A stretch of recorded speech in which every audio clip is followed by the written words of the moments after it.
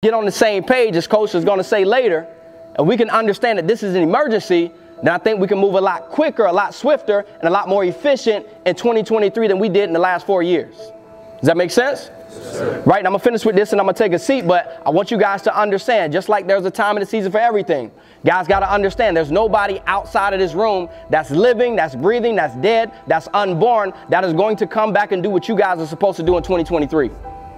Right, you got to understand that. There's nobody else. If you're looking for help, they're not coming. If you're looking for a stepdaddy, stepmama, they're not coming. If you're looking for a step parent to come in that doesn't have a student here, they're not coming. Right, so if you guys don't get it done, can somebody tell me who's going to do it for you? Right, if you guys don't get it done, who's going to do it for you? Right, so you got to ask yourself, it's an emergency. We all got to come together. But if for some reason we can't do it and we don't do it, who's coming to help us? Nobody.